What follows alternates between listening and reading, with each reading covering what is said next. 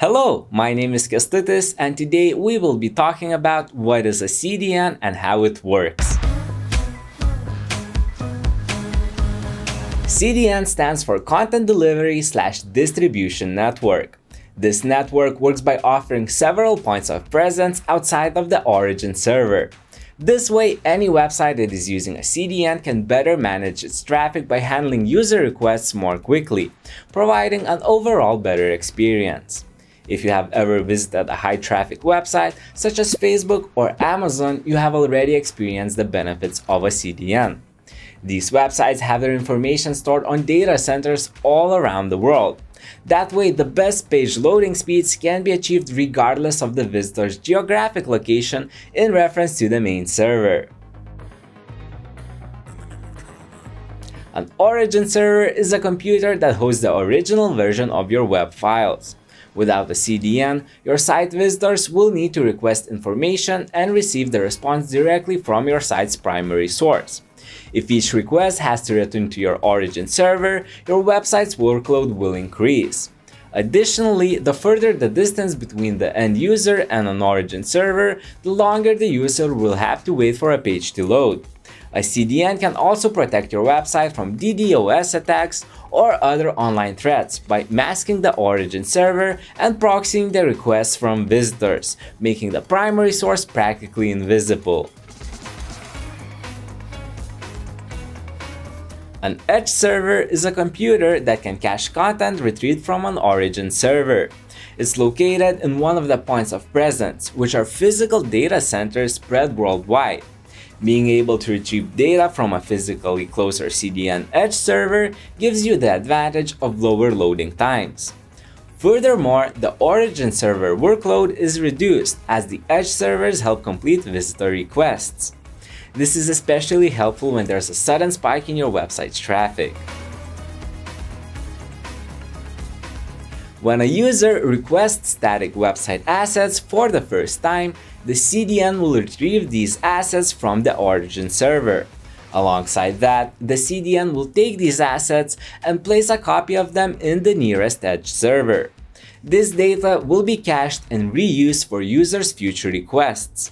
With a CDN, the origin server can avoid processing a future request for a static content that has already been cached as it's already available on the edge server. By caching data and spreading multiple requests for the same information over a network rather than a single web server, the traffic load becomes much more balanced. This helps with problems such as slow page speed, browser crashes, and service disruptions. How a CDN might benefit you personally depends on the size of your site, its location relative to your core traffic source, and the amount of traffic generated. For example, a local business with a physical location that serves one small geographic area won't benefit much from a CDN.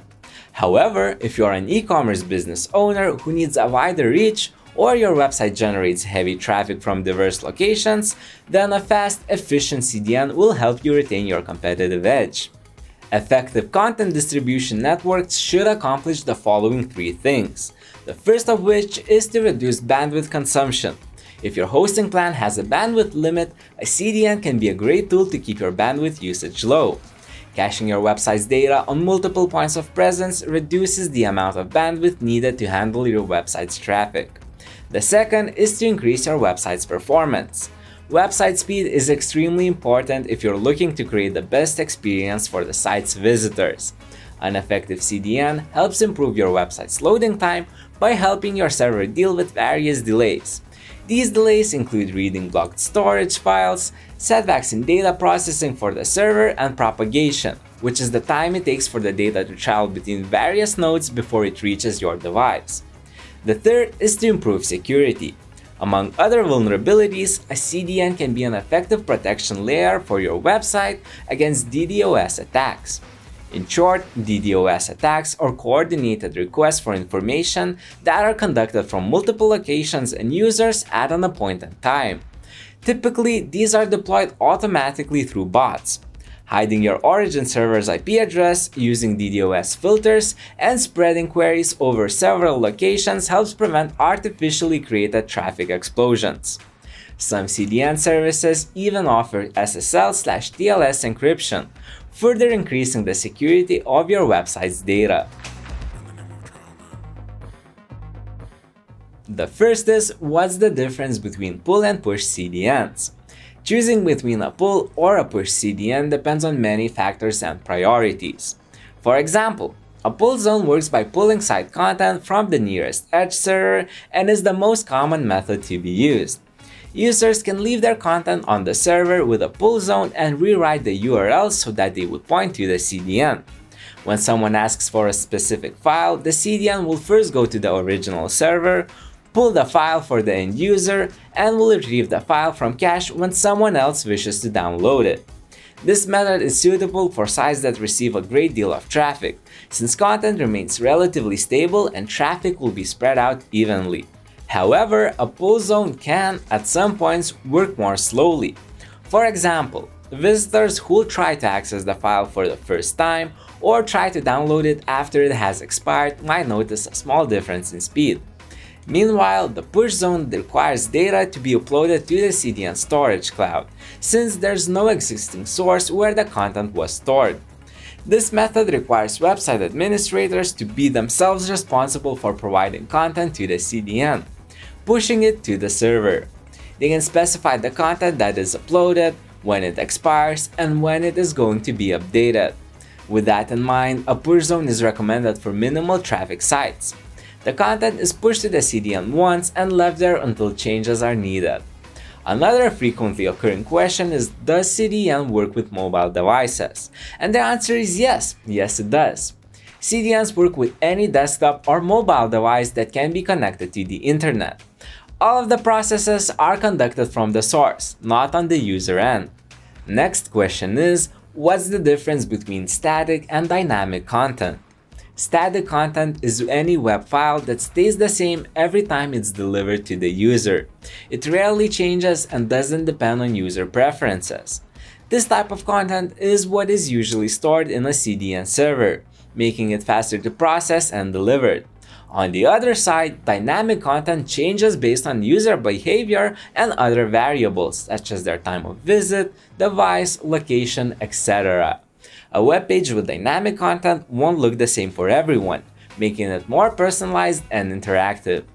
E-commerce websites and social media platforms are some of the more prominent examples of sites with this kind of content. However, unlike static content, dynamic content isn't stored on a server. Instead, it uses server-side scripts to generate an HTML file in real time and then send it to the user's web browser. That's why dynamic content is usually served from an origin and not an edge server. Lastly, CDN and VPN. What's the difference? Virtual private networks, also known as VPNs, shield the user's identity and use a range of servers in different locations to get around geographical and other restrictions on certain types of content. Content delivery networks speed up the delivery of information by sending and storing website content over a network of servers, allowing website visitors to access web pages from the closest available source. Both of these services also contribute to your data security online. I really hope that this video helped you understand what is a CDN. If it did, you can let me know by leaving a like. Perhaps there's another topic you would like me to cover in a future video. If so, let me know by leaving a comment. Subscribe to Hostinger Academy for more web hosting content. Until next time, I wish you the best of luck in your online journey.